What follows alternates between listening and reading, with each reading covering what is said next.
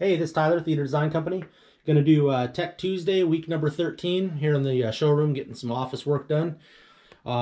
This week, I'm going to go over just like 3 of the coolest tools that we use out in the industry. I've got another video already that's kind of goes over all our low voltage tools. But what I wanted to go over today was 3 specific tools. So, Pica Pencil. Wanted to go over another tool that we've been using, which is a marking pen, and this has been really cool for TV mounts and a few things like that, so I'll go over that.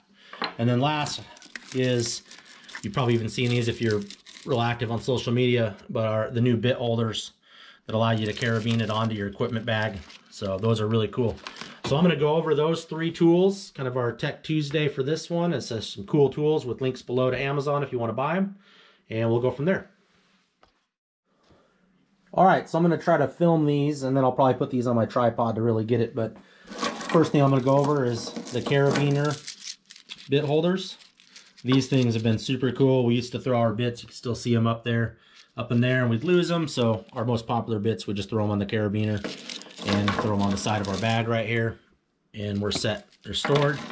Obviously the Pica Pencil, it comes with a holder. It's got the pencil sharpener at the end of it. And then the other cool thing about it is it comes with a bunch of replacement things you can get. So just our standard lead. Got the colored lead, so you can use this for wood, for metal, different applications. And then again, you get the white, which is really good for metal.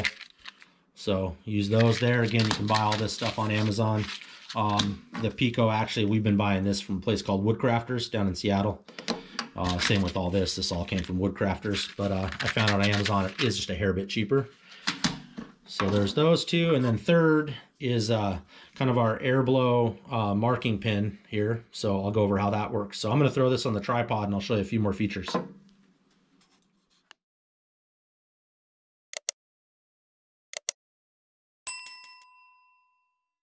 Alright, so I think you can hear me.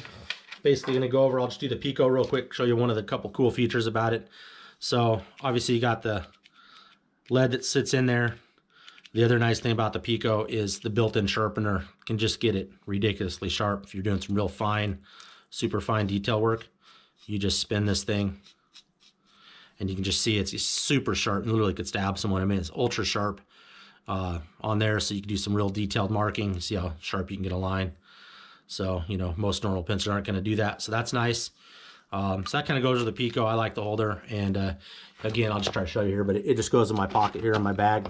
And that's where it stores, so that's pretty cool. And then while I'm at it, 'cause I think you can see, so you got the carabiner, it's got a lock on it, and so again that just goes, I'll try to lift that up, but on my bag that goes right here, and then make sure it's locked. So super cool. And then as far as getting the bit out, you just push forward on it, pull it out, and then when you push it back in, it's locked in place so you don't lose them. So that's super cool.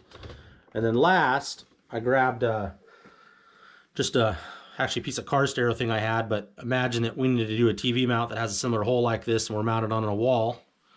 So this thing, you can set it to its on position and we can literally just push down and it makes a perfect mark. See, there's your center mark.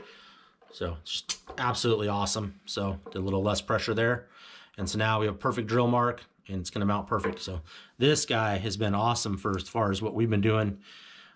Really like this one. So it's called a Chalkshot. So, and again, it's on lock position. So again, it just sits in our bag like that.